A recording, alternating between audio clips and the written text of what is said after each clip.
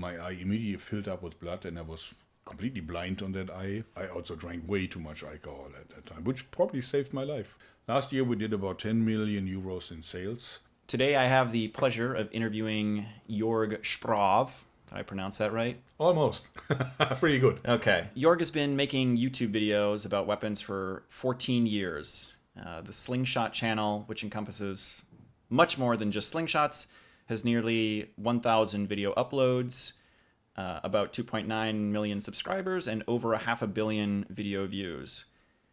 Jörg and I both run GoGun, a weapons company in different countries. Jörg in Germany, serving most of Europe, and myself in the United States, serving all of North America. Technically, they are separate companies, but we share branding and marketing resources, and Jörg does nearly all of the product development work in Germany. First of all, on behalf of your fans and myself, thank you for making such great videos. There's something special about the way you approach things. Your inventions are usually made out of pretty basic materials, and your videos are not ultra cinematic, but you appear to have such a great time doing it that people can't help but smile. At what point did you realize you have a winning formula? A winning formula. You have to ask what define winning formula. I knew really early on that I could reach people, and that is new, and a lot of people wanted to see more of that. But you know, then very slowly YouTube started to pay me, and I was actually thinking about when they sent me the first check, I think it was 80 euros. I thought about framing it because I never thought I would make much money of it. So, but then I would say it's around 2014 when the money was getting good enough that I could really see that potentially I could live of it. Earlier than this, I was really happy if I could pay my material bills with the money from YouTube. So let's go back. You started YouTube in 2008? Yeah, 2008, 2009. Started a channel 2008, but the first uploads that are still online, I think, date back to early 2009. Yes. Okay. Gotcha. So how many years before you really felt like there was some traction happening and, things are... Did you kind of second guess yourself or want to quit at any time, or in the early days were you just sort of doing it for fun and you didn't, need to have any external motivation? Yeah, well, it's... I have to say that in the beginning it was all hobby. And it was also an addiction because... I mean, if you can watch your numbers develop in real time, and so when you upload a new video, you see the reaction of people immediately. It's very rewarding to do that, and it gave me a lot of fun, and I really enjoyed it. But 2013, 2014, so maybe 4 or 5 years later, I was at a point where I seriously saw that that could be my profession one day, and so I could quit my old job. That was extremely well paid, but also really stressful. Yeah. so that was when I first saw it. Yes. Let's go kind of back in time and discuss like what all led up to this. So, actually, on your Wikipedia page, it says that you used to sell slingshots to your classmates. Is that? It's true. It's true. Would you say that one of the first things you've sold was a weapon? Absolutely, yes. Well, maybe I sold a Matchbox car to someone before that, but my first, real business was selling slingshots. Yeah. So I really remember that I was going out into the woods and cutting different tree forks that were suitable. Yeah.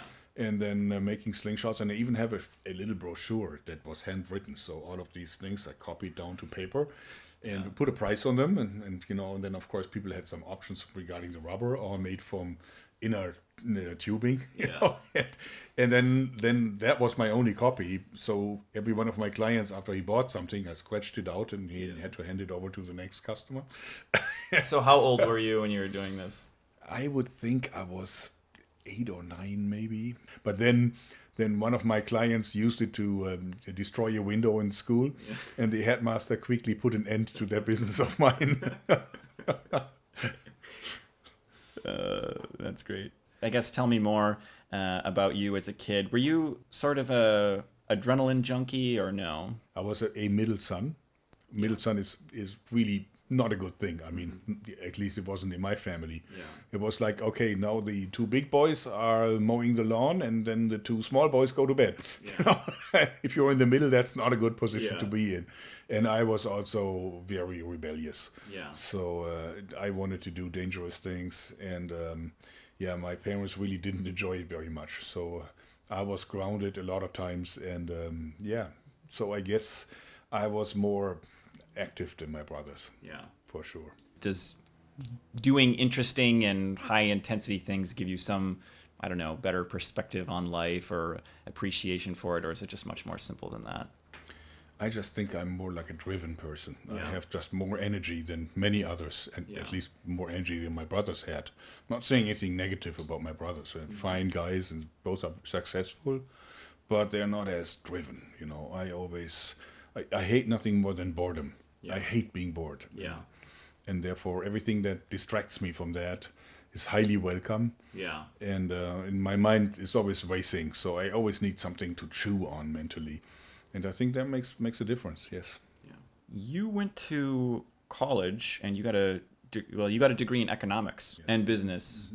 So, which is maybe to the surprise of a lot of people who watch your channel and assume that maybe you went for engineering or something. So, what were your career aspirations while you were in university? Well, actually, I think we need to go back a little further. Yeah. What made me going for that? Just studying, business administration and economics. It was actually the fact that I didn't want to go to the military. So, at that time I was a judo fighter, and I really wanted to go to the Olympics. I wanted nothing more than that, and I didn't really care what came afterwards. So, and I had a chance not to win and not to win a medal, but make it into the team. And I really wanted to live in that Olympic village and meet all the other athletes and so on. That's really what I wanted to do. I worked hard for it, and school and so on didn't interest me very much. So my grades were, very mediocre. Yeah. So, and then that was still when we had military duty in Germany. So I was supposed to go 18 months. So they actually wanted to turn me into a Navy guy, So they actually, told me that I need to, go and start at the Navy thing that was really far away, like really up in the north of Germany. And we're talking the 80s. So I looked up, what kind of clothes I would have to wear as a uniform. It looked like Donald Duck. Yeah. So I said, it's a complete no-go. I can't do that. So I showed up at that, kind of draft center and said, you sent me this letter and you wanted me to go to the, but, I can't do this. So can we do anything about it? And they said, well, you can go and study something, and then we're going to pull you in afterwards, because then you're obviously more valuable to us. And I said, okay, and how do you do that? Well, they said, you got to appeal for it. Yeah. And then I appealed and showed up at that office, and that was centralized way back then in Germany. So I said, I want to study something. And he said, what do you want to study? And I said, what is left? And he said, well, then show me your high school diploma, like German equivalent. And he said, not much. So in the end, he said, you could study business administration and economy, economics. And I said, okay, I'll do that. So, and I did not plan to go and show up a single time. All I wanted to do is not go to the Navy. I see. And then I had a serious motorcycle accident. Yeah. And that grounded me for a whole year. So I just went back and forth between surgeries and so on. And that kept me thinking about my life, what I'm gonna do with my life. And then I said, well, I have this place at the university. Maybe I should just show up, which I did. And then I found out that it was perfect for me. I loved it. I loved every bit about it. So then I tasted blood, and then actually my grades got really good.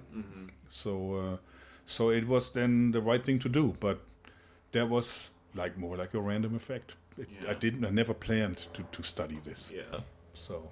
Wow, so you did judo fighting. I didn't know that about you. Yes, I was a judo fighter. And not bad. I mean, as I said, not world class, but I could have done, I could have gone to the Olympics. That was a possibility. Wow. So I fought in Germany's national team for 2 years as a junior. Yeah. So So I had chances, and I still like the judo to this day, just because it has the advantage that you're fighting in a team, since you've got all these weight classes, but still you have a direct opponent. There's nothing more satisfying than beating an opponent, same weight class, same everything, and you beat him. That's the ultimate triumph. Do you carry over any mental frameworks or ideas from judo into business? Is there any lessons that you can apply from judo? Ethics, maybe. Ethics. In judo you have to fight extremely fair, because there's 3 referees and 2 fighters. It's not much you can do that goes undetected. So but also this whole approach, that you gotta fight fair. This, I think, yes, is there still. And then also one of my ex-judo coaches had a major impact on my life. He's been like a replacement father for me, and I think that I'm still very grateful for him for this, for the years that we spent together. So, yes, I did learn a lot, and I wouldn't say that, there's nothing really practical that I took over. In judo, like in a street fight, is useless, since there's no referee in a street fight. But I think this mindset, and also to not be afraid, when it comes to confrontation, that is also something that fighters will retain.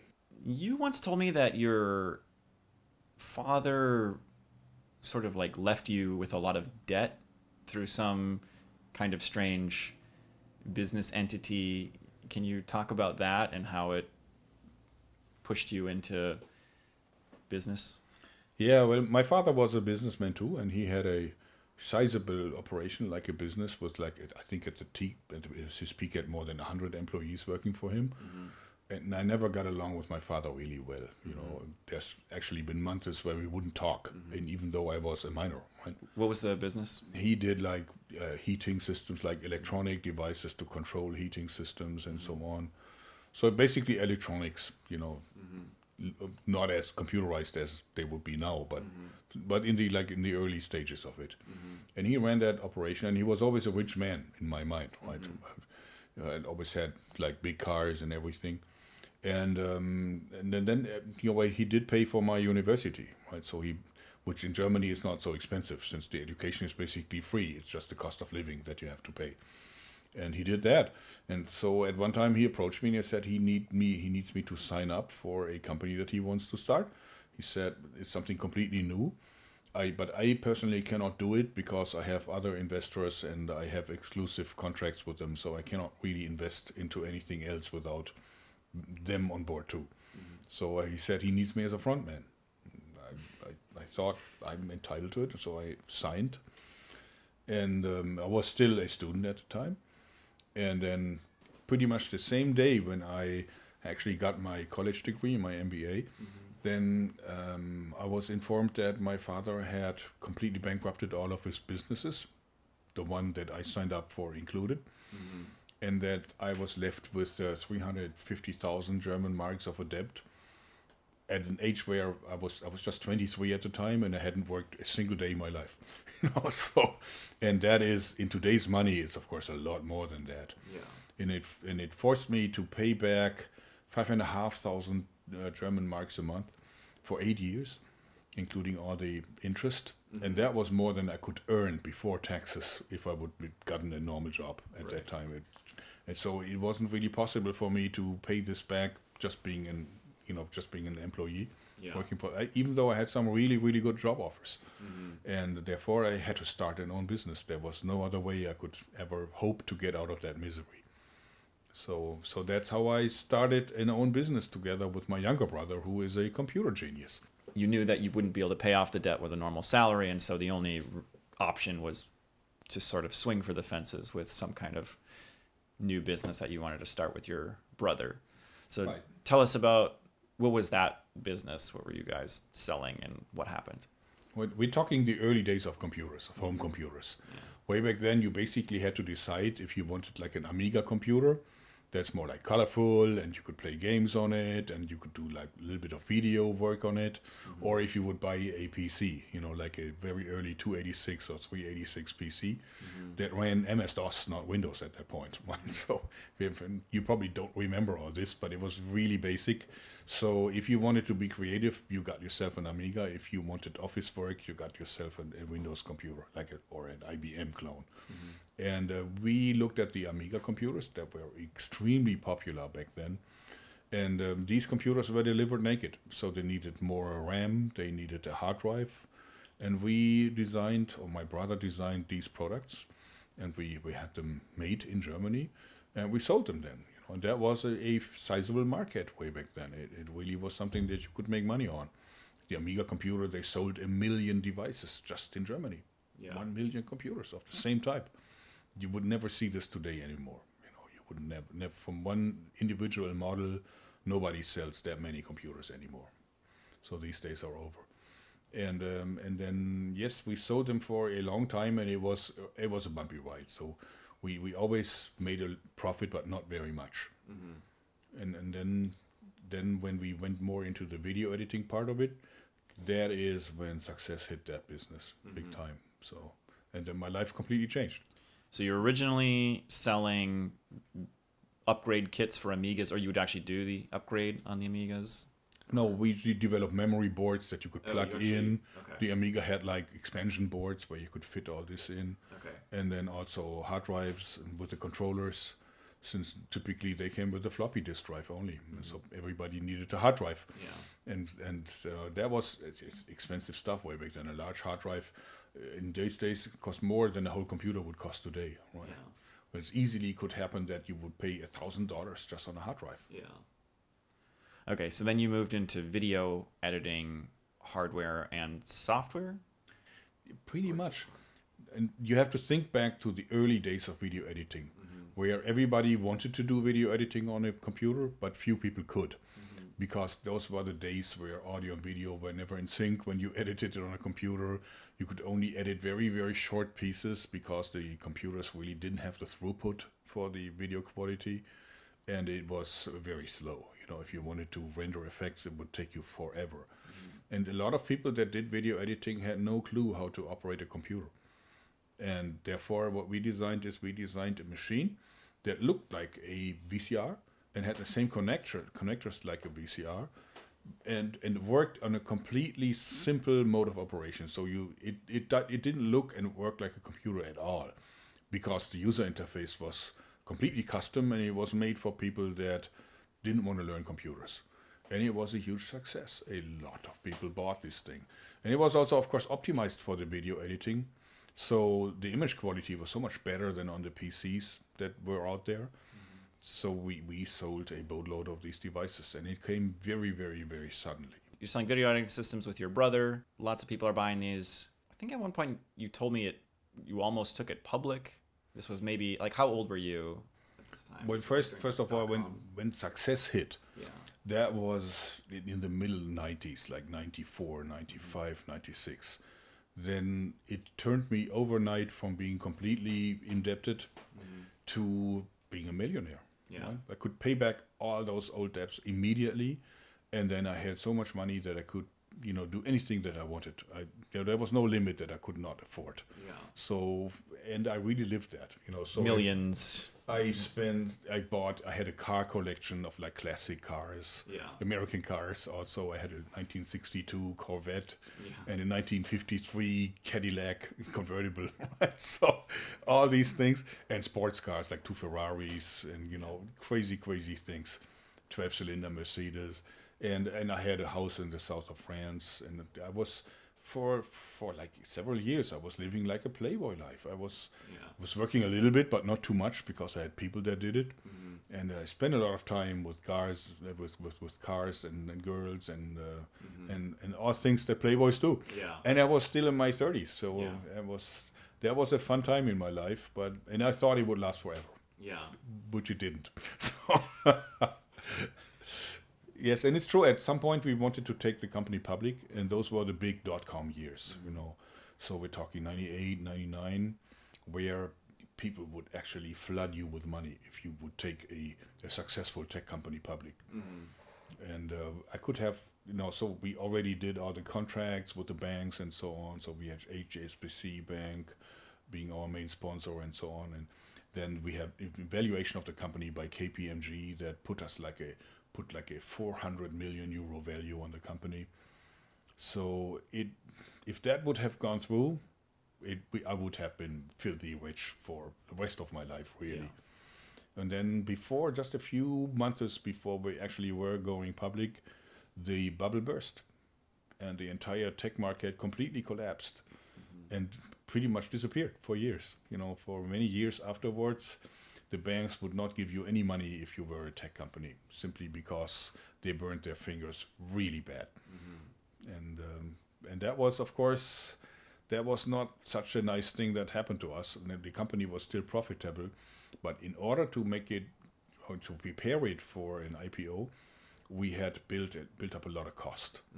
Since if you want to take a company public, you have to have like in-house bookkeeping, you have to have like an SAP system running, and everything needs to be just perfect.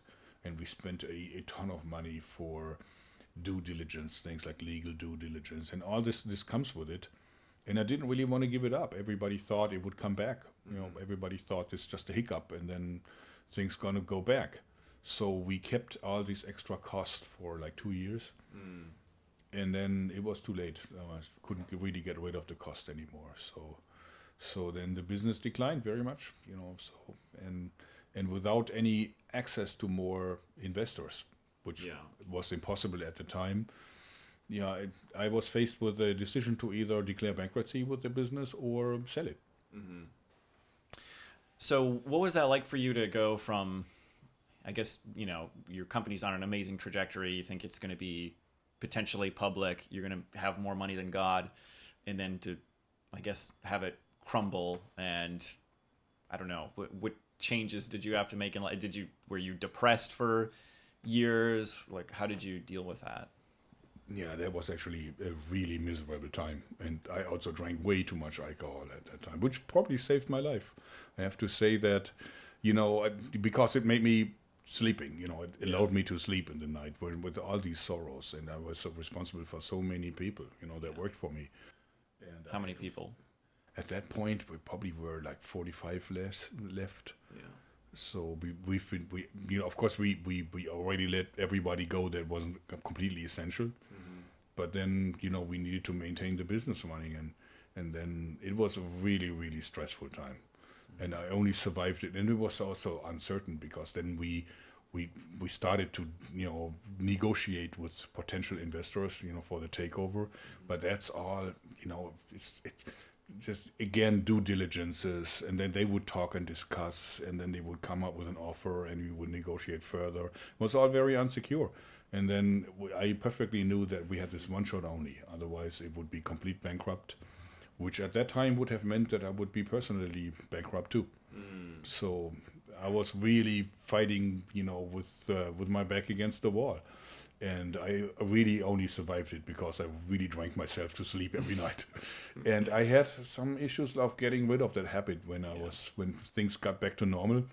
I really had to force myself to stop doing that. So it wasn't easy, but it was necessary. In Germany, the debt of the company follows the owners much more than here in the U.S., right? Or it's more like it's because there was a corporation. That's legally not the case normally, and of course as a CEO you can be made responsible for certain things like criminal behavior and so on. Yes, you can be. That wasn't the case with me, but the thing is that at some point you have bank financement, and at some point the banks come to you and tell you we need additional securities, so we need some assets that what you have that you can offer to us. And the first thing that they typically ask for is a personal guarantee. Right. And if you deny it, they would say, well, if you don't believe in your own company, how can you expect us to believe in it? Right. So in the end, of course, you fight not doing it, but in the end, you sign up for the loan. And this means that you are personally reliable for at least a huge chunk of the debt. Yeah. So and that was my situation. So I really had to bring this into, I had to save the company in order to not lose all this money personally. Right. Since a personal bankruptcy in Germany way back then was a really big deal. Yeah. Now they eased up a little bit on this, but it would have completely finished my career and destroyed, my income, my life, basically for the rest of my lifespan. Yeah. So, okay. So a lot of pressure. I see. So because you had pledged your personal assets to get this debt financing, then you had to give up your personal assets to pay back the loans. Yeah, exactly. So I also had to sell my house that I had at the time.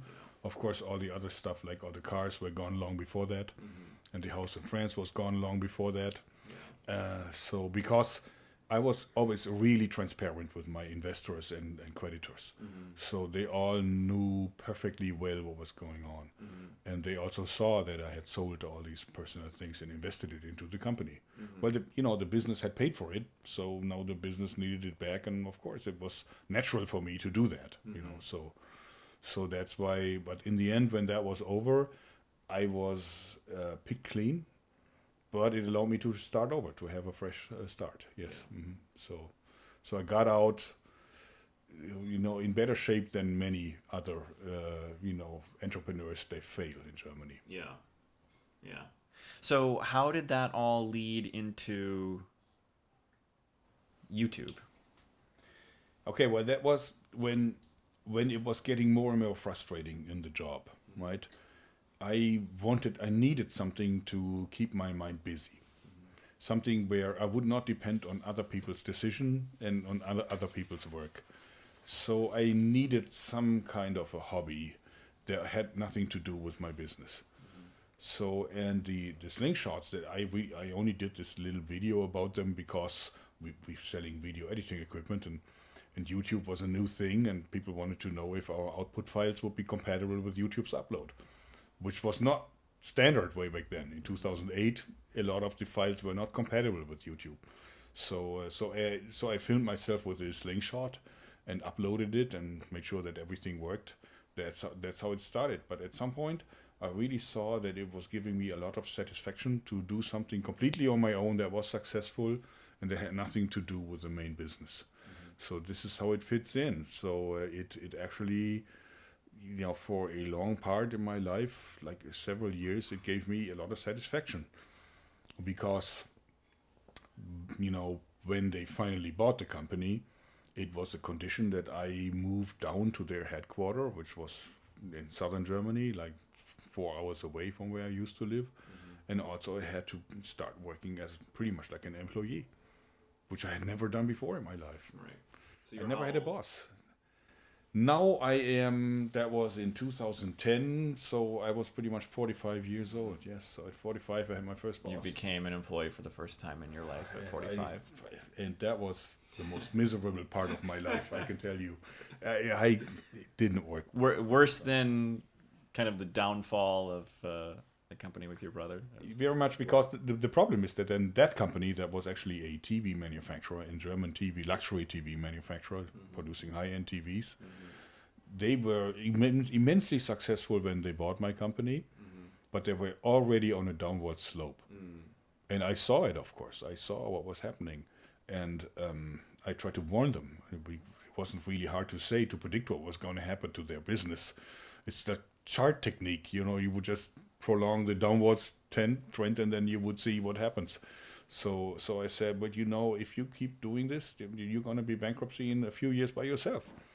And they, of course, did not listen to me. They said, yeah, you take care of your business and, you do your job and let us do our job. It was very frustrating for me to see that they were doing serious management errors, failures, destroying this beautiful company. And but there was nothing I could do. I could only sit and watch. It was really frustrating for me to do that. So those were the most miserable 3 years in my life. I really hated them. The darkest days. Yes. Being an employee. Yeah.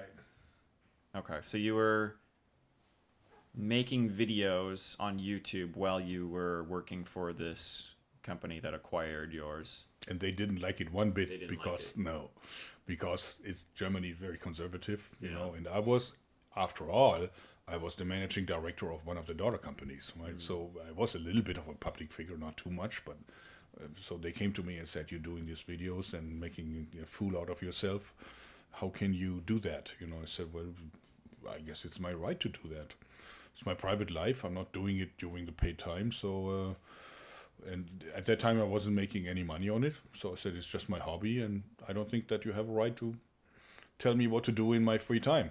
Yeah. But they hated it very much. But at that point I didn't care. So. And you chose to make videos about slingshots, weapons, because that's what you knew from your childhood, or just the thing that, I mean, has weapons just always interested you? Yeah, I was always into weapons. I have to say I was always very much interested into weapons. But the slingshots, I had slingshots as a kid because my father taught me how to make one, and I loved them, and we spent endless hours shooting them. I actually grew up in a very rural place, very much in the countryside, where there's not much else to do than take your slingshots and then shoot at cans. Yeah. So and then I got into it just simply because I found a forum on the internet of people that had reinvented that hobby, but with much better rubber, and so they were a lot more powerful than they used to be, and it actually sucked me right back in, just like a lot of people get back into hobbies that they had as kids, like playing with toy trains and whatever. So that happened to me with the slingshots, and originally I only did slingshot stuff. But then on YouTube, if you want to retain the attention of the audience, you always have to take things to the next level and the next level and the next level. So I started to make slingshots, but very soon I made huge rubber-powered launchers that launched crazy things like toilet brushes and all kinds of crazy things, plungers. I did anti-vampire slingshot crossbows, so pretty crazy stuff. And then of course, a lot of people thought that I'm completely crazy now. And all these things, of course, had no financial background. I was not selling any of these things. It was pure entertainment. What was your favorite build you've ever built for your YouTube channel? Your favorite invention? Well, you have to divide it a little bit. The most spectacular was certainly the really big bowling ball cannon that I built. That was like 15 meters long and 10 meters high. Yeah. And it had a huge amount of 48 metric tons of a draw force in that thing. So I did this with a German TV show, and they gave me 2 carpenter teams to build it. Yeah. Because it was just huge, and it was able to shoot that bowling ball really, really far. So that was probably my most favorite build. But I think the one that I'm most proud of is actually the Instant Legolas, which is now available as commercial. Actually, 2 companies are now making commercial products out of it, which I think is a revolution for archery. I think it is. After more than 1,000 years of archery in Europe, I reinvented it and turned it into a completely different weapon. So I'm most proud about that one. So you ended up starting a YouTubers labor union called FairTube, with the goal to improve transparency and fairness for YouTube creators against unfair demonetization and banning. What was the impetus for that for you? Why did you start that? The end of what I call the golden era for creators on YouTube.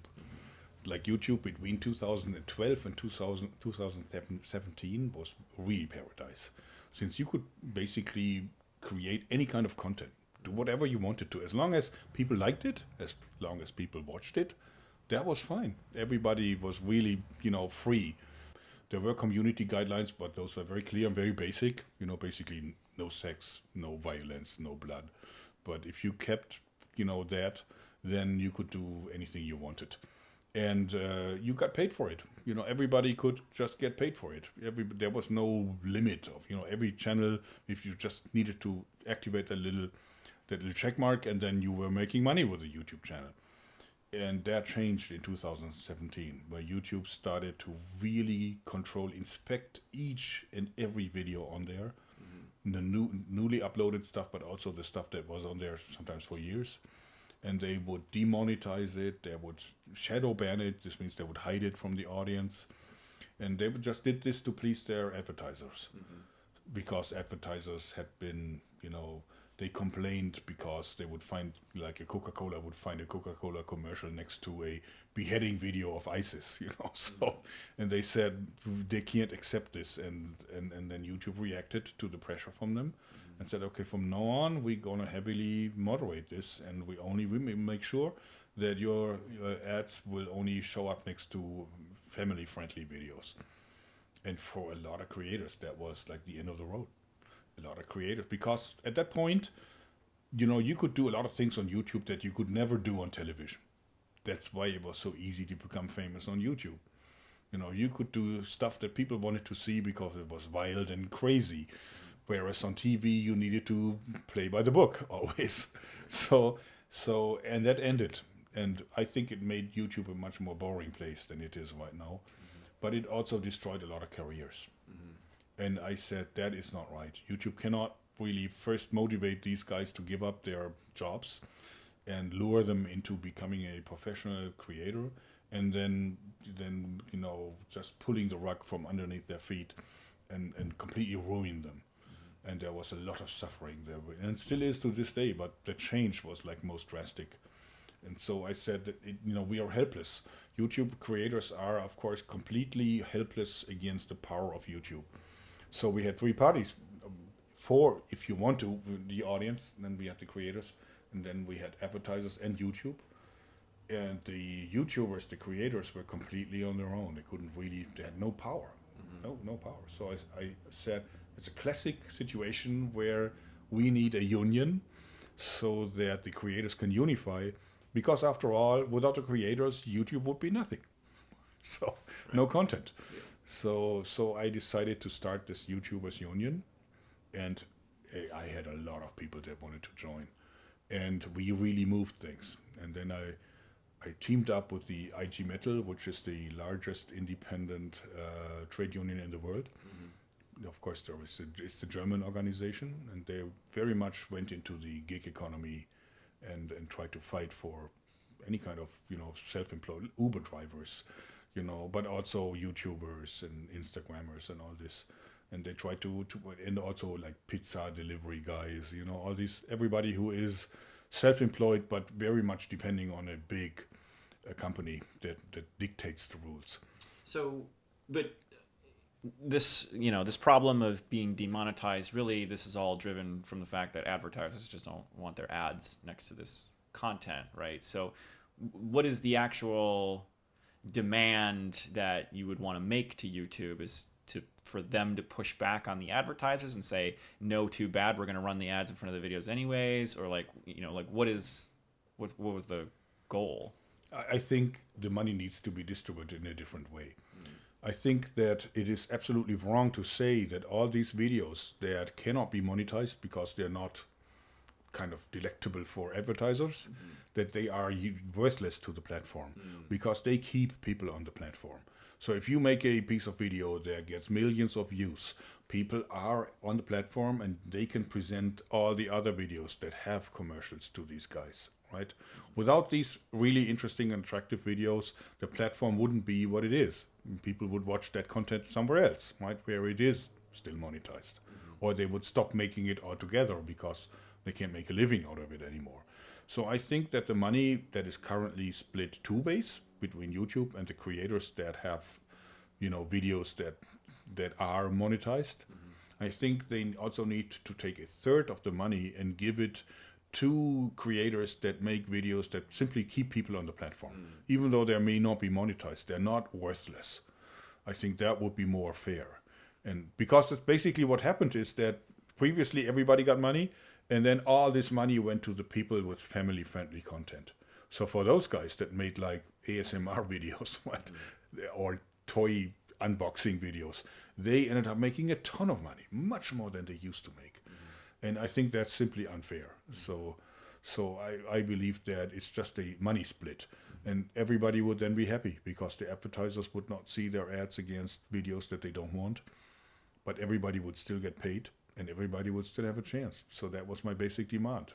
Yeah, I would think now they have a YouTube premium product too, where it kind of cuts advertisers out of the picture anyways. So you would think, especially now, they could take that out of the equation. If people are watching your videos, regardless of what the content is, that's where they're seeing the value of their $10 or whatever they pay per month.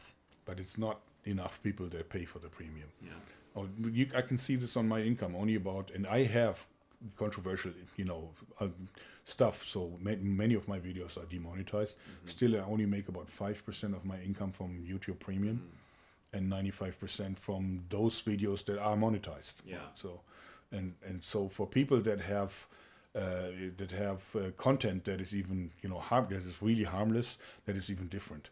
They have maybe 2% of the income from Premium, and the rest is from the other videos. Yeah.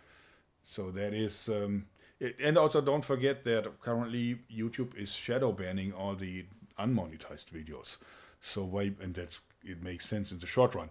Why would you suggest a video where you're not making money on as a platform, right? You would suggest the monetized content, and that means that a lot of the guys that have unmonetized videos are feeling that their videos can't go anywhere anymore, saying the subscribers are not notified anymore when they upload a new video, and they not recommend it to the people like they used to be. So this is what they call shadow banning.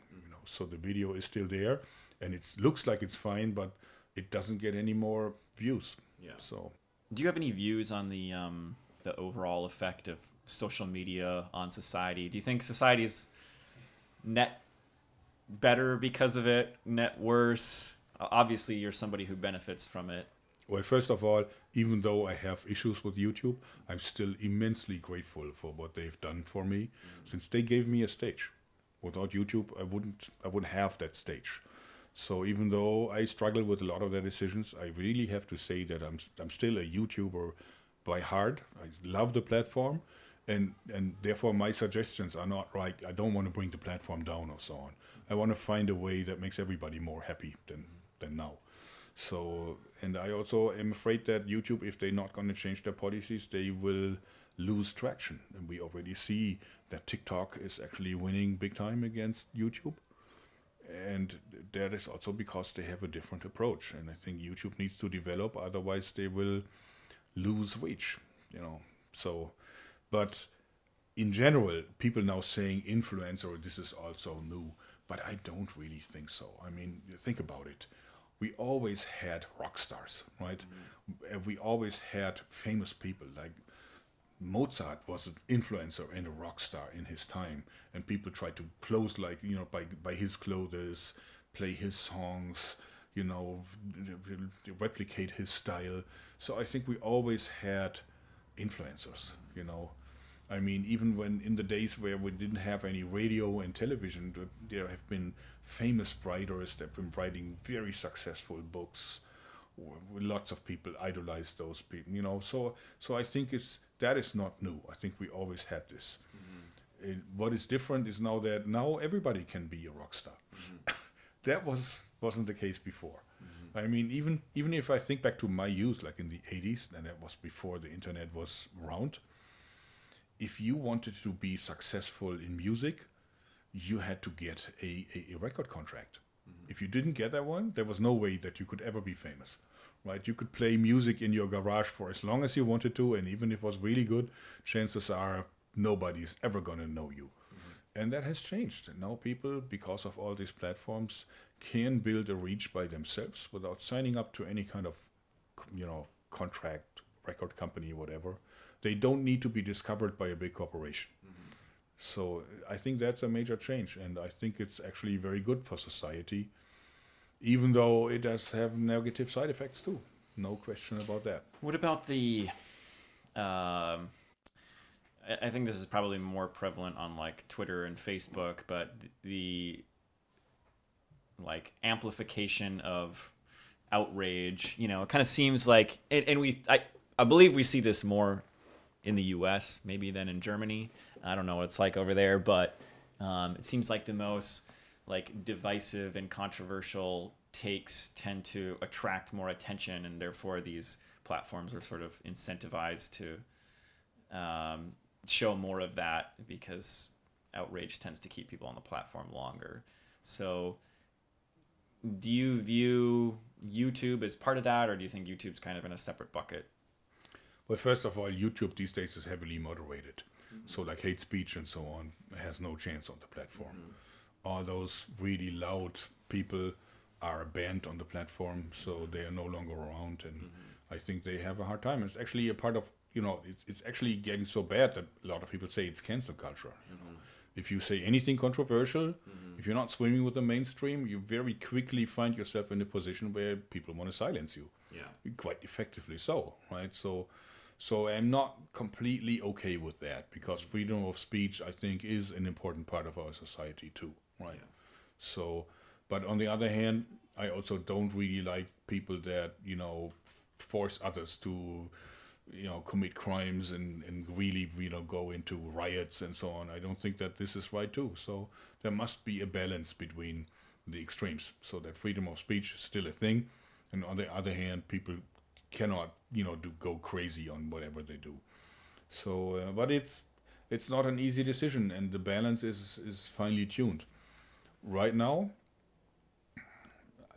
I'm unable to say if it's so bad or not. I mean, I can see that some of these people are really, really, really in trouble now. That, you know, the big loud mouths are really in trouble now. Yeah.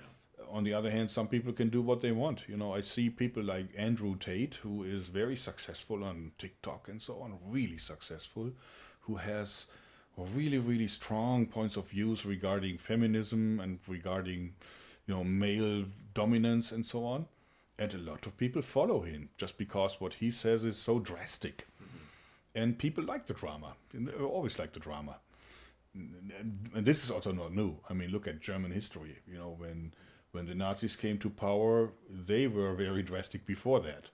What they later did was no surprise, because that's what they told everyone they would do. So it's just that it is hard to say. I mean, very hard to judge from the outside, to say what is going on in our society right now.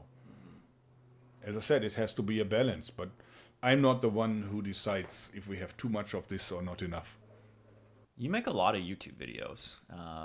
You know, as someone, like, I used to make YouTube videos a lot more back in my MegaBots days, and it's really amazing to see you crank out. I mean, sometimes you'll do 3 videos a week. I don't know if you're actually filming 3 videos a week, but you upload 3 times a week sometimes. What is the, I guess, what's the fire in your belly that keeps you motivated to keep uploading YouTube videos? I know a lot of people, they just get burned out, they get lazy, disinterested, whatever it may be, depressed because they read the comments. Is there some secret you have? If you watch my videos, there are different types. So my favorite types is when I invented something and I can show it off to people for the first time. It really burns a fire in me. I really want to do this. I want to show it, and I want to see people's reaction. I can't wait to see what people say about it. So when I'm making a new invention and I build a new thing that really works well, I'm immensely proud, and that makes me so happy to upload a video about it. That I'm anticipating this so much that I can't wait to get the video done. But then there's also some videos that I don't really appreciate so much. Basically, for example, if it's a sponsored video and I have to do this and I really don't want to. Or sometimes when there is a critical topic that I need to talk about. And that also happens sometimes. We are in crazy times, and sometimes I just feel I need to do that. So this is very different. So some of these videos are pretty painful to make, and I don't really enjoy it very much. But whenever it comes to something that I made, I built, I love showing it. So, and that is really the fun part of it. To this day, it hasn't changed. Yeah. 14 years, and you still love showing people what you've built. Exactly. And I've been getting better over these 14 years. If I look back at my early designs and constructions, oh my. Yeah. People love your laugh and your booming voice. Has this like always been a characteristic of you? Has everybody just kind of like always enjoyed this, or when did you realize this was kind of like a I don't know. It's certainly part of your persona on YouTube. Has this been something you kind of played up before in the past, or not really? Personally, I was always like this. Yeah. But in the early videos, you see that I'm not doing that because I was trying to behave like in a sober fashion and so on. And then in later videos, I quickly relaxed and letting my real self out. So what you see in these videos is the real Jörg Sprave. I'm not actually acting. Yeah. I'm probably a really bad actor. So 100% authentic. Yes. Good to hear. Good to hear. I know you're married and your wife doesn't make, I don't think, any appearances on your YouTube channel. Does she just not care about the weapons? What does she think? Do you go shooting together at all, or does she just have her own separate hobbies, or what's the story there? Well, my wife isn't anti-gun, but she also doesn't really like guns very much. For her, these things are, you know, a little weird. He wouldn't really be interested in shooting any weapon, right? So she's just, but she also has her own career. She's a medical doctor and renowned researcher in a university hospital. So she has enough on her plate. And it's also a thing that my reputation could be dangerous for her career, I have to say it. So if she would make appearances in my video, a lot of her colleagues would not take her serious anymore, you know. So you need to be careful with these things. So we try to not mix up her career and mine. We try to keep it nicely separated. Although I have to say, in my job, it's good to have a doctor close by. Yeah, I wanted to talk about that too. I saw you posted maybe on your Facebook, like a post on Quora, like a documentation of all the injuries you've had. Most notably, I think you hit yourself in the eye with a slingshot and lost some functionality of like the pupil. Tell us about that, and if it's, I don't know, did it make you question what you were doing at all, or how did that affect your YouTube career, or is it just something you just accept as part of the business and you just keep going? Yeah, well, when it happened, that was really early. I mean, that happened, I think, in 2010 maybe. So someone sent me a slingshot that he built, and I just basically pulled it out against the light, and one of the bands snapped and lashed out, and there was not even a bullet in this. It was just a rubber band that hit me in the eye, and my eye immediately filled up with blood, and I was completely blind on that eye for a while. And then when it recovered a little bit, you could see that the iris muscle was hurt and cut. And at some point also they had to replace my lens just because it was kind of fogging up because from the hit. And so to this day, the right eye is not the same as the left one. You know, I need really strong reading glasses because of the artificial lens in it. And also, there's still blood in my eyeball that I see swimming, like, you know, like worms in my eyesight. So it will never be the same. Did it stop me from the slingshot hobby? Not really, no. I just accepted that this was stupid, you know, that I did something wrong. And I learned from it and no longer draw out slingshots that way. Yeah. So now when you see me drawing out a slingshot, you would see that I draw it out in chest height, right? Not towards my eye anymore. I don't do that because it's too dangerous. It's really, the eye is a really vulnerable part of the human body, and everything else that happens, just, you know, some blood on my fingers and hands and so on. Who cares? You know, these things heal. Nothing really happens. Let's talk about GoGun, which in the scheme of your story is a relatively new endeavor. It's an e-commerce company. And you sell some of these weapons that you developed on your YouTube channel, that you've brought your fans along with you and created, you know, real products with them.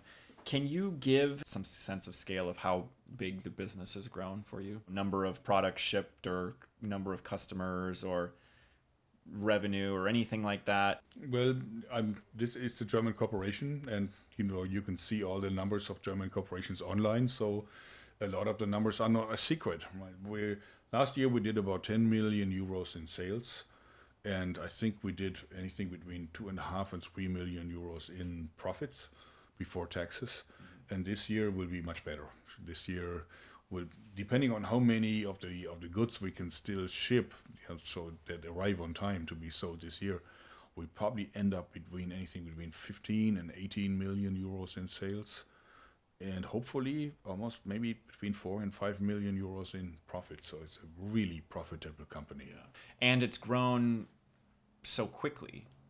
It seems like every year it's basically doubled since its inception. Yeah, but I have to say that we really started in 2013, and that was that was not a corporation at that time. The corporation only started, I think, in 2017. So when it was getting really serious. But in the beginning, I never expected it to become so big, I have to say. And I didn't start it with the intention to one day live from its sales. When I started it in 2013, remember, we were in the golden days of YouTube, and I was making good money on YouTube and was really not thinking that I need anything. But I had so many people that wanted to buy a slingshot from me. Can I buy a slingshot from you? And then I had a friend who was already in his late 50s, and he lost his job, and he wasn't able to find another job late in his life. And I said, well, if you want to, you can sell slingshots. You know, I'm not sure how much money you can make with this. Maybe not enough to live on, but if you have nothing else to do, you might as well give that a try. So I designed a slingshot, and then we made an injection molding tool for it. And we started to sell it, the Rambone. You can still buy it today. Still a really good slingshot. And that's how it all started, you know, and very small. First years, we sold like a few hundred of these slingshots, and that was it. And then it started to grow very seriously. But it was really then the fact that I was also doing a lot of product reviews for companies, like for crossbows and for air guns and so on, that and more and more people just would ask me, okay, you gave us this glowing review, but there's no dealer in Germany. Would you not be interested also to be our dealer? And then we took on product after product after product, and that is actually responsible for this huge growth rate. I'm in the same industry as you, selling these products in North America. You know, you're selling weapons. If you sell enough, at some point, somebody's going to get hurt with one of these, or you know, maybe use them for the wrong purposes. How do you think about that, or do you not think about that? Well, I do think about it, and I think everybody who sells dangerous items needs to look at that part of the business too. So I was asking myself if I'm ready to accept that kind of a side effect, you know, of selling weapons. And I decided that I'm okay with it, that I can live with the fact that sooner or later something will happen with a weapon that I have sold. Just like everyone who sells kitchen knives also has a certain risk, and if you sell cars, you have the same thing. Now, weapons, of course, serve a purpose. You know, tactical weapons that we sell serve a purpose to be dangerous for human beings. Most of the stuff that we're selling is not sporting goods, but it's really for self-defense. So someday, I'm sure, if it hasn't happened already, and I don't know of it, but it might have happened, or it will happen someday, something will happen. On the other hand, it might also save lives, because if people use it for defending themselves, it might save lives too. For me, I came up with the decision that I'm okay with it, and I can live with that effect. Mm-hmm. But everybody who is into selling guns needs to look at that, I believe. Yeah. I think one of the positives, at least for me, is that even if they're not used at all, they can give people a sense of security that they might not have otherwise. Just knowing that they have a tool there that, you know, is there for them that they could use in a certain situation if push comes to shove. You know, if you pick up the phone and dial 911 or call the police, they're not going to be there fast enough to correct, you know, some kind of extreme situation. So, you know, even if they're, you know, again, it's like if they're never even used, at least it can help somebody sleep at night and put their mind at ease. That's how I think of it. Yeah, peace of mind is an important part. I also should say that our typical customer is law-abiding. Mm-hmm. Otherwise, you wouldn't buy our legal products. Right. Because you could easily buy, you know, illegal things that are much more powerful, much more dangerous, much more concealable. So I think that a lot of people who really intend to do illegal stuff with weapons, they would not go and buy our products. They would not go buy a repeating crossbow or bow or something. Most of the people that buy our stuff want something to defend themselves, in a really dire situation. And therefore, I don't think it's likely that people will abuse it, but it's also not impossible. We have to realize it. Right? Yeah. It's possible. What makes a good weapon? Well, it depends on what kind of weapon it is and what you want to use it for. So if you want a weapon that is concealable and you can take it out, to defend yourself on the streets, that requires different features than if you want to defend your home, right? But in general, a good weapon needs to be deadly. I don't like non-lethal weapons one bit, because I think they're dangerous. And they need to be repeating. I don't think that a weapon that only has one shot is serious. First of all, because you can't do any warning shots. But also, what do you do if your one shot is gone? Yeah. Right? So then you have probably an opponent that is even more angry than he used to be. And it needs to be reliable and accurate. So these are the features that I believe a good weapon needs to have. We have some questions from fans. People want to know if you have a exercise or special diet that keeps you looking like the mountain from the Game of Thrones. Are you work out a lot, or are you just naturally this way? I think I need to always take care of, that I get enough beer and meat. No, seriously. I mean, I've been lifting weights all my life. Yeah. On and off, I have to say, because there's been phases in my life where I wasn't really able to spend that time, right? And then there was COVID, where for a long time there was no gym that you could go to. But I still try to really hit the gym as often as I can, and I'm still, for my 57 years now, I'm still really strong. I have a lot of body power, which is also a reason why I loved slingshots so much when I got back into it, because I have a lot of power and strength in my upper body. On the other hand, I'm really slow. I can't move, I can't do anything fast. I can't run fast. I can't jump far. I can't even throw well. But I can draw out a powerful bow and slingshot. And it's fascinating to me how the simple materials can convert my slow strength into really high kinetic energy, into fast-flying projectiles. So that is the part of the fascination. And I still shoot slingshots a lot, even though I no longer make that many videos about them. Other than that, I think the gym is a wonderful place to keep you fit, even if you're getting older, since the risk of injuring yourself is very low compared to more active sports. So I'm a fan of gyms. If it's the end of the world with zombies and everything, if you must choose only one, which of your creations would you choose to be able to bring with you? If it's really a zombie apocalypse, then that is not an easy question, because in the zombie apocalypse you must assume at some point that you have no more resources. So it's very tough to answer that one. But if it goes to like, what do I think is like the ideal weapon for like a zombie apocalypse for these things, I would always go with either a repeating crossbow or a repeating bow, because these weapons are silent. These weapons are solid. You can always make your own bolts from wood and nails and all these things that you can find. And they don't require anything like gunpowder that might be very hard to find. Even a slingshot. I mean, natural rubber doesn't last forever. So even if you have a slingshot, how are you going to replace the bands after a while? So I think a good repeating bow or crossbow would be a perfect choice, even though I do own a lot of firearms. But firearm, first of all, if you run out of ammo, what's it worth? And I believe that in a true zombie apocalypse, ammo would be the new currency. Who would be able to afford shooting ammo when you can get bread and everything for it? Yeah. So I think that would not really work. Plus, also, it's very loud. I mean, for a zombie, a gunshot is a dinner bell. So that's, and I mean, of course, the zombie apocalypse probably won't happen. But on the other hand, shooting silently is a feature that in any kind of catastrophe you want. If you were king of the world, what laws would you introduce, abolish, or change?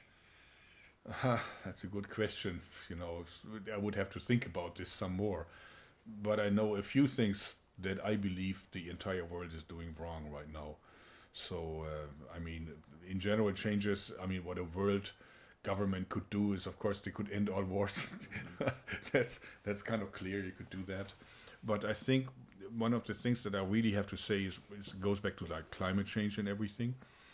I think that this whole idea to better the world by going green on everything, by making everything electric and so on, is simply wrong.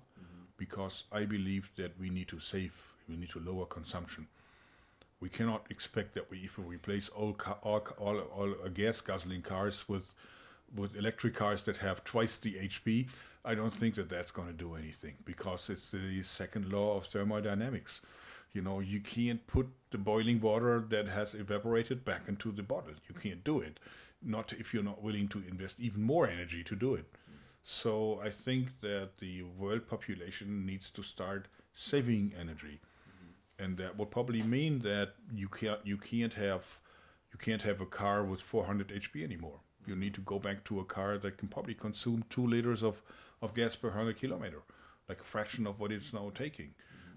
I think people have to accept that these wasteful years are over if they really want to avoid climate change, if they really want to reserve some of these energies for their children and grandchildren and grand-grandchildren. So I think it's a completely different paradigm that we need to adopt if you really want to save the planet for a little longer. So you're proposing limiting consumption, but in a way that it is acceptable to people, right? So if you give someone if you take the car away from someone and give him a bicycle, that is a very major step, and you would feel this very much. If you take someone's car who takes how many gallons per, I don't know, and give him a car that's still a fine car, but that consumes much less gas, and it's also much less expensive to drive, right? That's probably a much more acceptable approach, isn't it? So I would actually not make it illegal to, drive a big car, but I would really make it affordable and inexpensive to drive a car that has a really low fuel consumption. To give the industry strong incentives to develop such cars. See, when I was young, the typical car in Europe had 50 HP. And it was consuming about 8-9 liters for 400 kilometers. And now the typical average car has 200 HP. And it's taking the same amount of gas. They could have developed this in a way that it would only take 2 liters of 400 kilometers and still have 50 HP. So these cars don't move. They are fast enough for everything that you want to do, and they could consume a lot less fuel. And the same goes for many other things too. For many other things too. We could actually, I think, save a lot of energy by just changing our lifestyle, but not in a way that we go back to caveman days, right? So, but the world has to understand that this is the only alternative. We can't replace fossil energy with wind energy and solar energy on the grand scale and think that this is going to work. It's not going to work. It can't work. If you want to reserve everything that the Earth has for a little while, lowering consumption is the only way how to achieve it. It's an uncomfortable truth, but it has to be accepted. What about the promises of nuclear fission or fusion? I think it's too dangerous. I think it's too dangerous. We should not play with these things, at least not as long as it's not completely developed. But just the experimental phase for it is so dangerous. Yeah. So, but other than that, maybe that is an option. I don't know. I'm not a scientist. I'm not an expert enough to judge. I thought I saw a statistic or heard somewhere that there's only been like one person ever that's died from a nuclear power plant. But you know what the Soviet Union did to save Europe from being uninhabitable for 50,000 years? They asked 500,000 people to go in there with a shovel in the hand and get rid of the radioactive rubble that they had there. and also make sure that that thing would not go off by actually using manual labor to do this. All these people, 500,000 people, many of those 500,000 people developed cancer afterwards, and the Soviet Union never really rewarded them. But my wife grew up within 200 kilometers from that place, and she knows how it was. I can tell you that this was horrible, and that wasn't even the worst thing. I mean, they avoided the worst thing. Now, what kind of country these days can persuade 500,000 citizens to bring that sacrifice, right? Yeah. Today, that would not happen. People would China, run away. So if another accident like in Chernobyl happens these days, chances are a huge part of the world would be uninhabitable for many thousands of years. And that would change all of our lives forever. So we randomly escaped from that catastrophe just 50 years ago. Not even 50 years ago. I don't think that we really should continue this development any further. Not if we don't have to. Not if we can still save so much energy by being more careful on consumption side. Quite frankly. We're living like kings. Every one of us lives like kings. Yeah. Imagine what kind of energy we're using every day. So let's say you're watching TV on your brand new television with a really bright screen, and you're charging your phones, you have your lights on, you prepare your dinner in your oven. You're talking easily 2,000 kilowatts that you're consuming at one time. Now think about how many people on bicycles you would have to have in your basement to generate that much power. Basically, you would need at least 30 people 24/7 riding away on their bikes. So 30 slaves that work for you to just live your normal lifestyle. Yeah. We live like kings. Yeah. We need to go back and live like ordinary people. That's what I think. You have a very interesting way of conducting business. And it's different than anyone I've ever worked with, because we work together now. But you don't really believe in contracts or patents or lawyers. You just sort of make handshake agreements and keep yourself in a position where both parties are incentivized to work together, but they're, for the most part, very simple arrangements. How did you arrive at this somewhat contrarian method? There's some situations that, made you learn that this is the way you like to operate, or how did you end up in this spot? Well, first of all, I learned the hard way that lawyers are really expensive, and the true value that they bring to a party is almost non-existent. Lawyers work in a way that if you sit down with someone and you basically have agreed with that person on the structure of a deal, they make it incredibly complicated, because they come up with all kinds of scenarios that may never happen, that because they are so stupid and so unrealistic, but they just blow up all these things to a degree which is really crazy. And then you do this contract and you sign it, but how do you enforce it?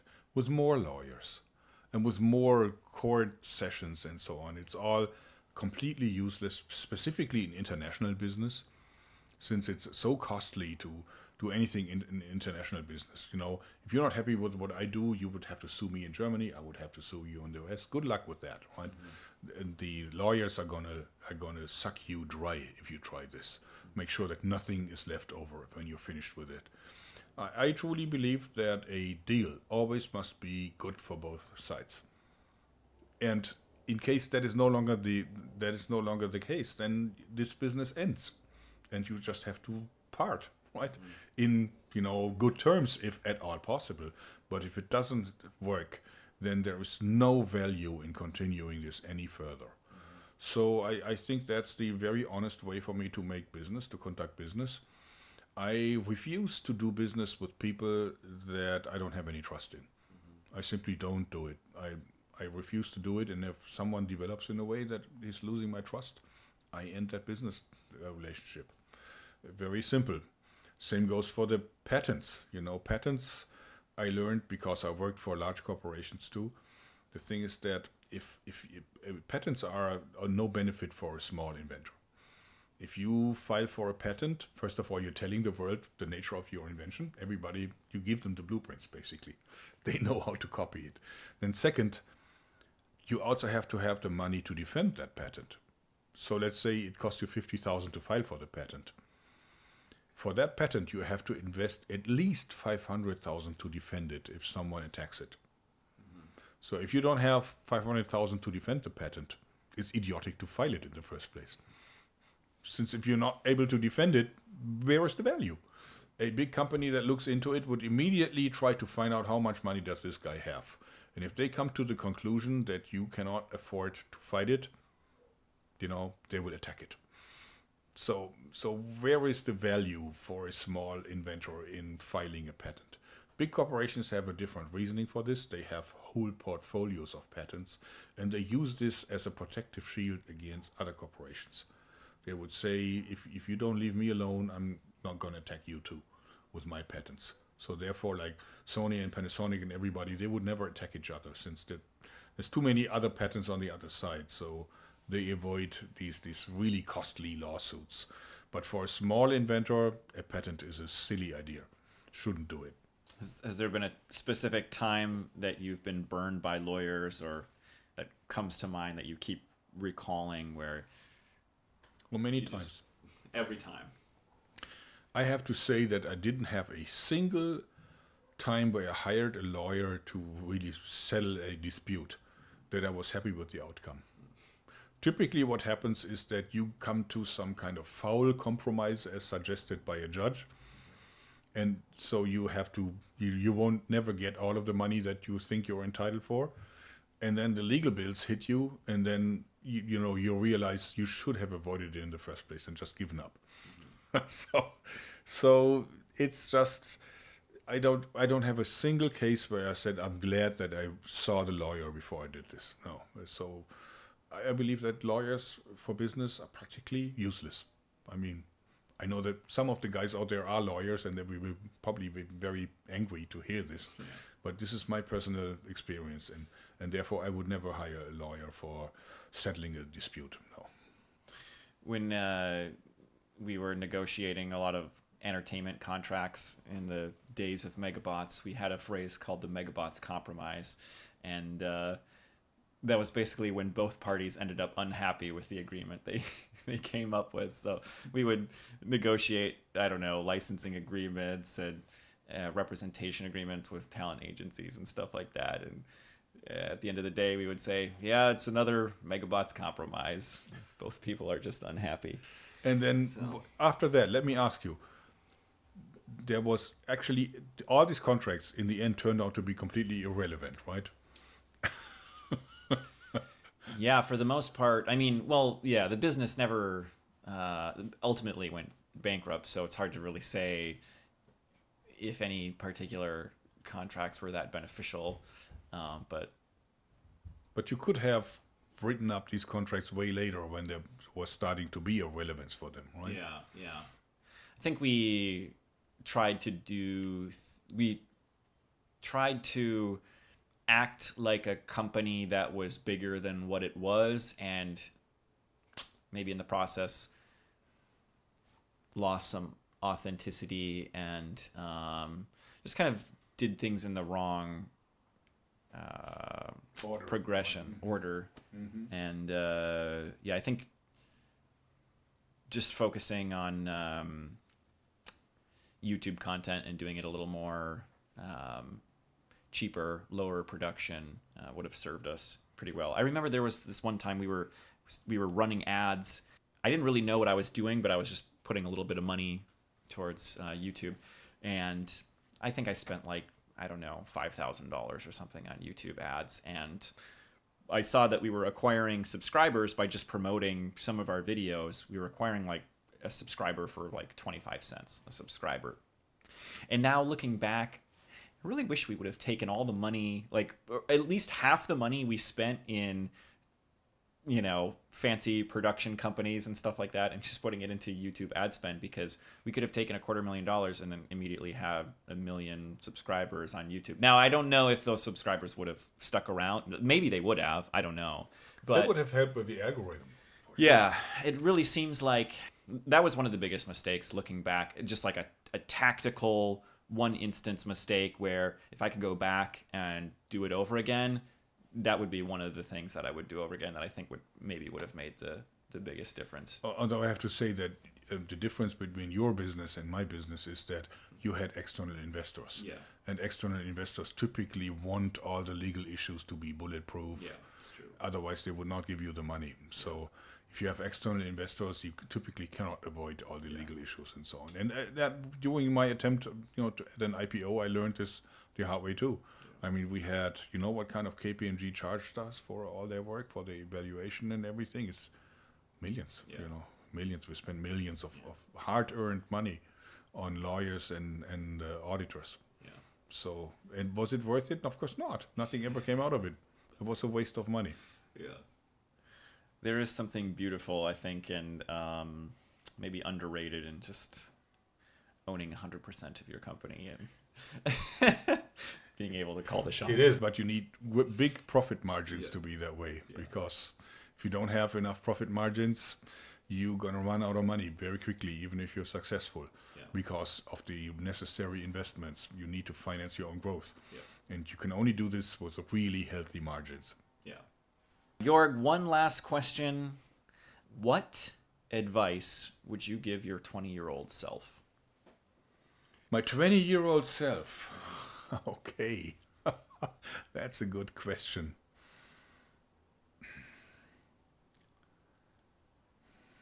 Well, that is not easy to answer.